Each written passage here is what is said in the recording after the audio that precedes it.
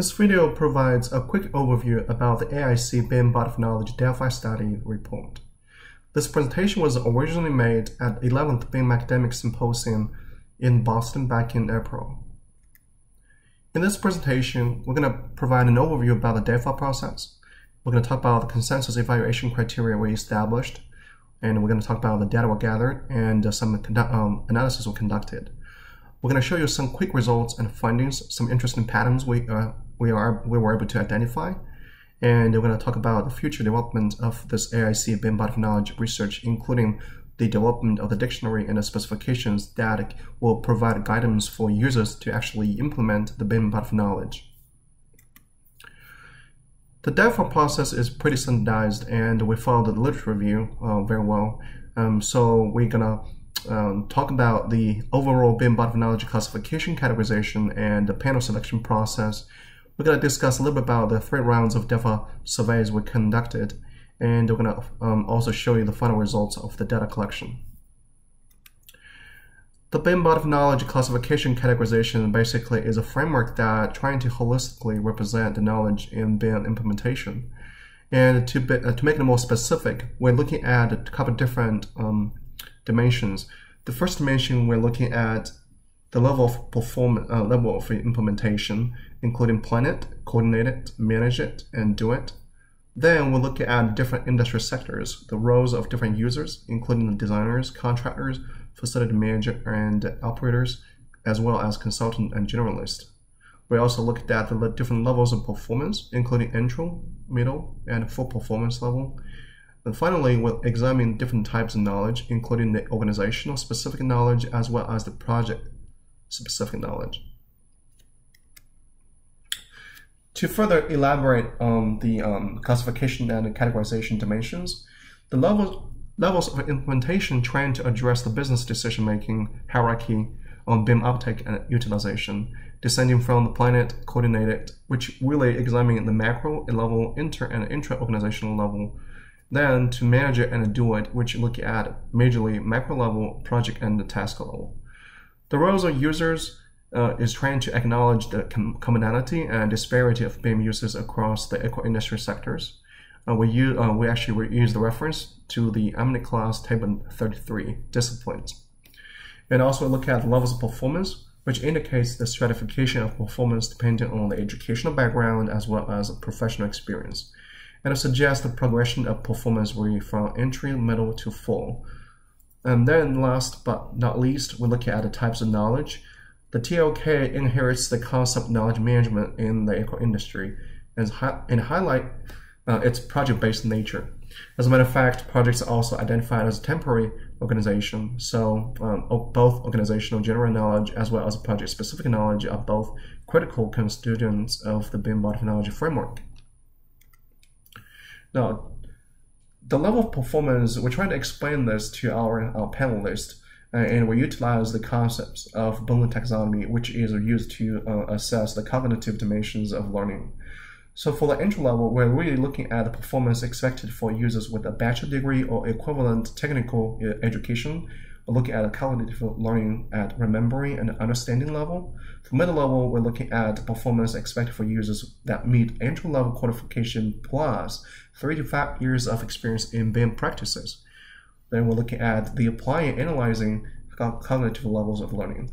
Finally, full performance. Performance really are expected for users that meet middle-level qualification plus 5 or greater years of experience in BIM practices.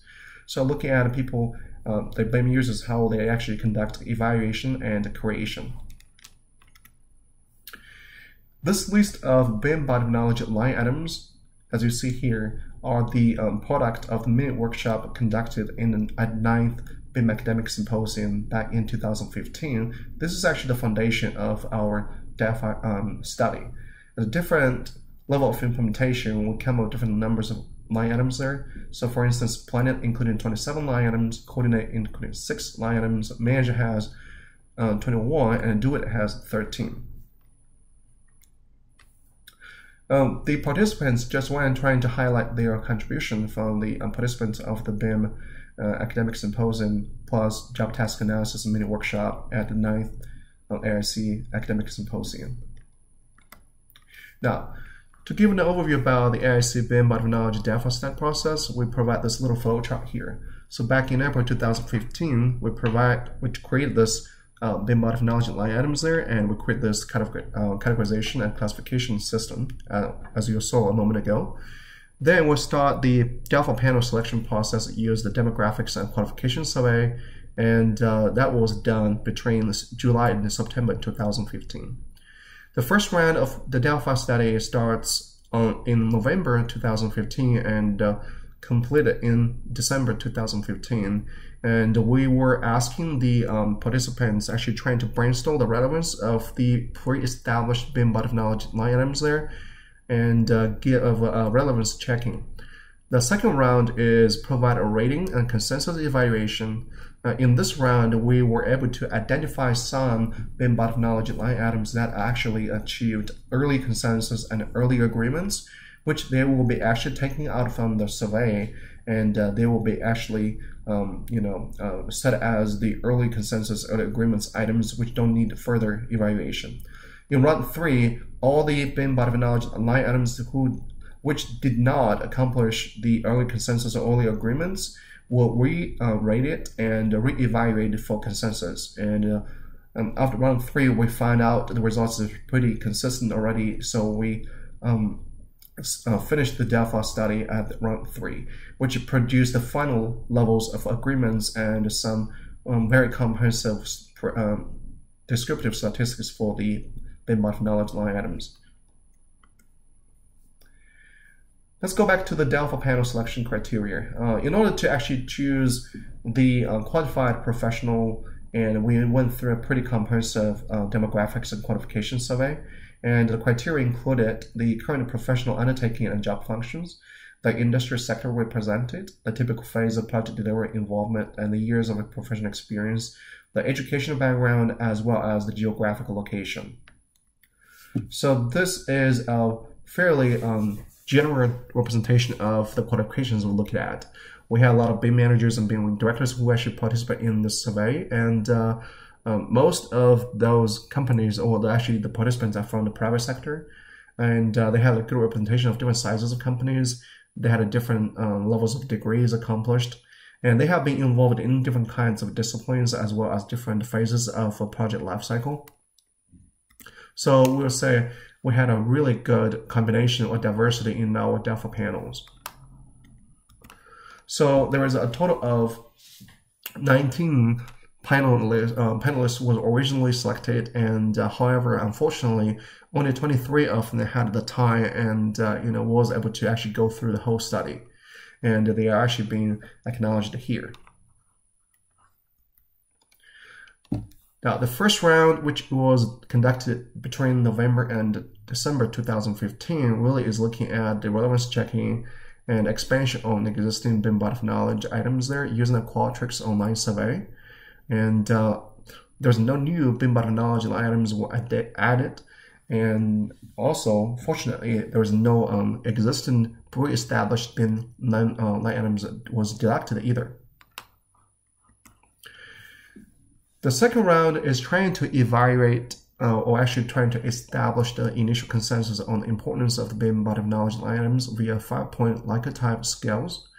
And we use a very important, which is 5-point, important, 4-point, somewhat important, 3 points, somewhat unimportant, 2 point, and very unimportant, 1 point.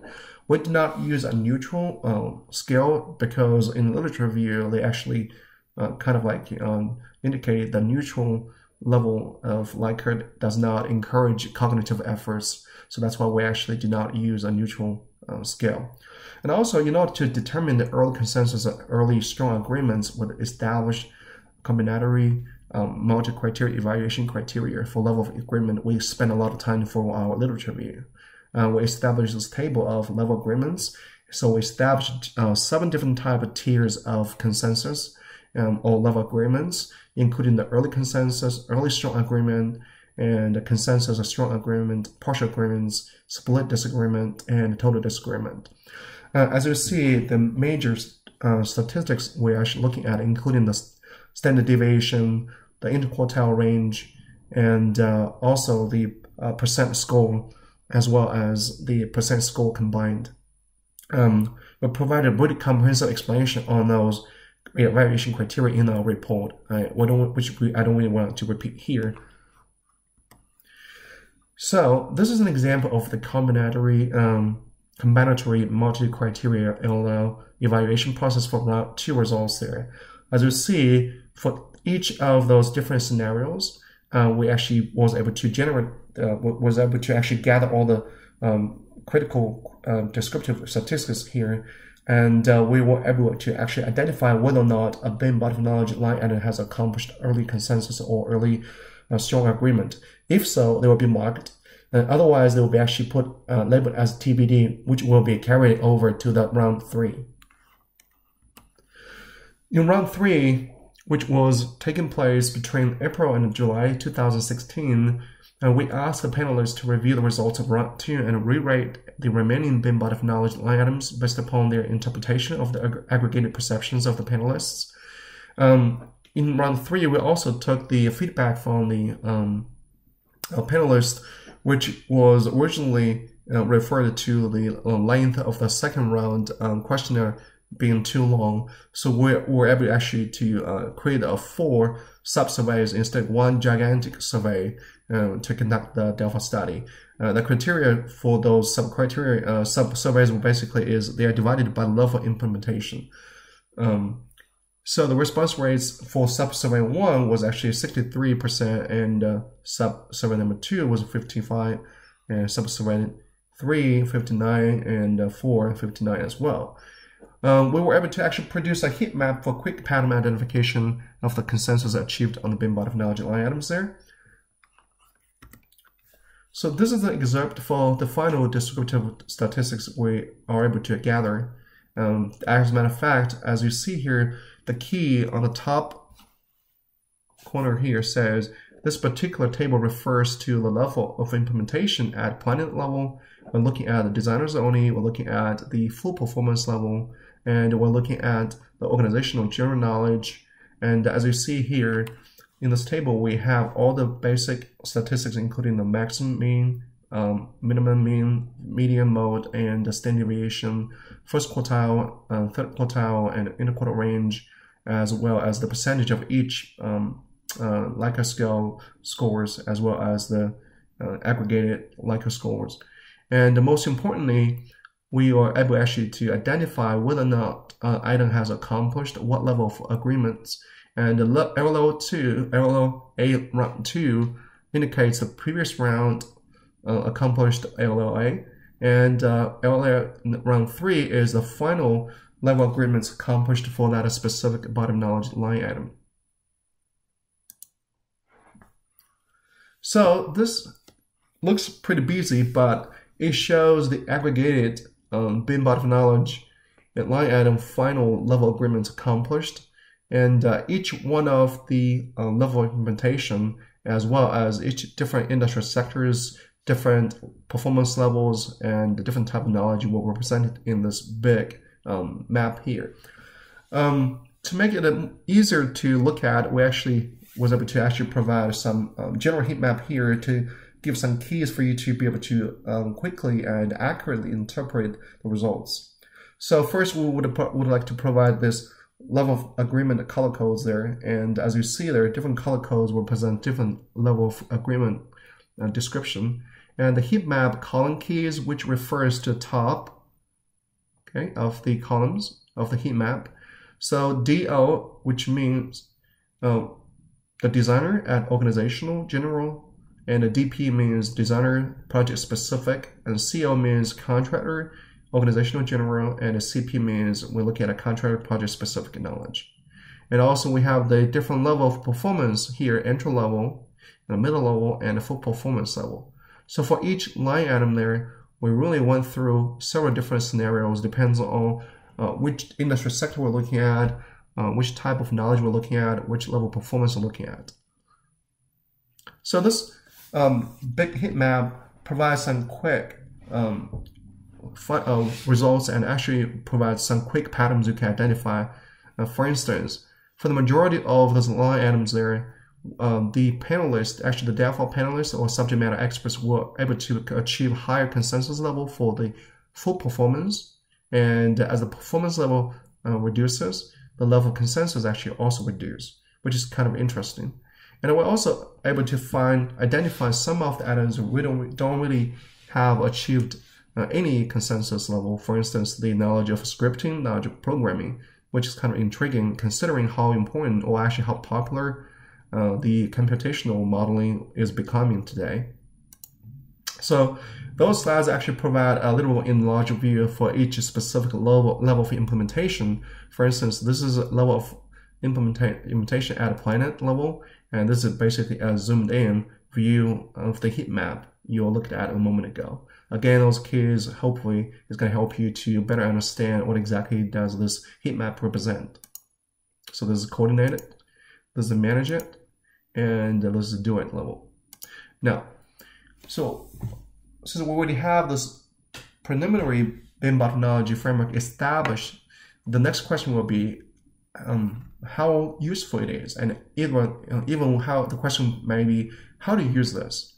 How do you actually make it meaningful to the different users, including the professional community as well as the education community? So we were able to actually come up with 3 different use cases. For instance, the use case for education, the use case for talent acquisition and recruiting, as well as the use case for professional certification credentialing. And we're going to discuss about each different scenario for those different use cases. When it comes to use case for education, it is very important for us to understand that college education, college BIM education is actually going to be critical to educate or cultivate the BIM competency and actually to provide the talent that is going to perform the BIM tasks in the future. So what we propose here is we utilize something called backward design pedagogy approach, that we utilize the AiC BIM body of knowledge itself as the final results, or actually the end results there. And it will actually be utilized as the desired results. And then we're going to try to determine based upon the results, what are the acceptable evidence showing that students actually have, already gained those knowledge and skills and abilities. So then go one more step back, that is how we actually plan learning experience and instruction in order to actually develop, or actually accomplish those learning outcomes. The key here is actually we are going to develop AiC BIM technology supplemental guidelines. That guideline is really going to help to clarify and elaborate each one of the AiC BIM technology line items there to make it really useful. So the idea is actually in the future, if academic program would like to adopt BIM in the curriculum, and they have certain goals in terms of what kind of competency you want to develop for among their students, they can go back to this AiC BIM body of knowledge and follow different examples and be able to create a curriculum to address those specific learning outcomes and come up with learning tutorials as well. Now, the use case for talent acquisition and recruiting is fairly interesting, and we look at different business roles and services that companies would like to utilize this particular BIM body of knowledge. So we're looking at whether or not this business is actually designer, contractor, owner, operator, or what kind of critical BIM implementation they're trying to utilize, and what kind of recruiting hiring target do they have, and what kind of level of BIM positions looking at. The example given here is, let's say we have a contractor, they want to implement BIM at manager level, and what really looking at the project-oriented, tactical, near-term personnel who can actually champion the BIM project team. Then the level position they're hiring is really about middle level, intermediate. With those information, we can actually go back to that specific area of the BIM body of knowledge and is able to extract this line of BIM body of knowledge items. So this could potentially provide some guidance about the HR people, how they actually going to draft their job post and actually be able to hire the desired talent. So this is a really pretty handy way of using this AiC BIM body of knowledge. The last use case is actually professional certification of credentialing. Well, usually, by definition, body of knowledge really captures and structurally represents the broad spectrum of concepts, nomenclatures, as well as best practices commonly acknowledged by practitioners in the field. It's often referenced as the standard and benchmark for competency evaluation and typically forms the premises and foundation for professional certification and credentialing.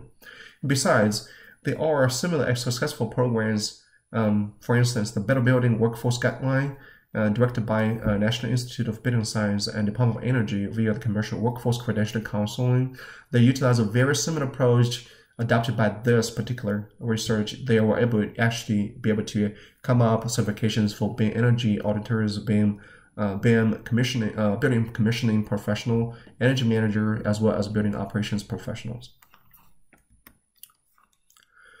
So the action items in terms of what we need to do, next step is first, we're going to produce the final report, which you will see go with this video. Second is actually we're trying to spend more time to further develop the AiC BIM body of knowledge dictionary and the specifications.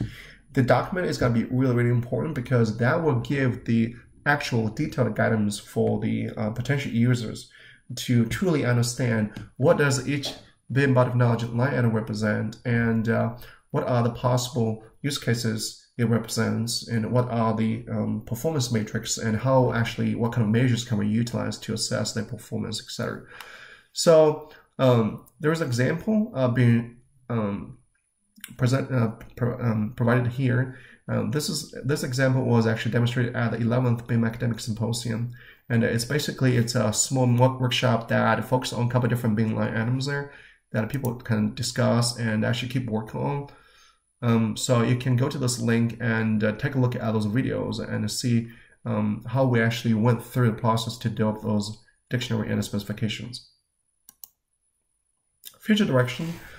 Current efforts refer to the final report, as well as we're going to create a Tableau dashboard for public review, and comments will be available really in June 2017. And the link will be provided with this video as well.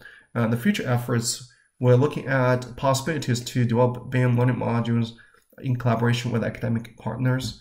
And we're going to try to conduct some industry case studies, and also trying to identify external funding opportunities for .com workshop to review and update this body of knowledge.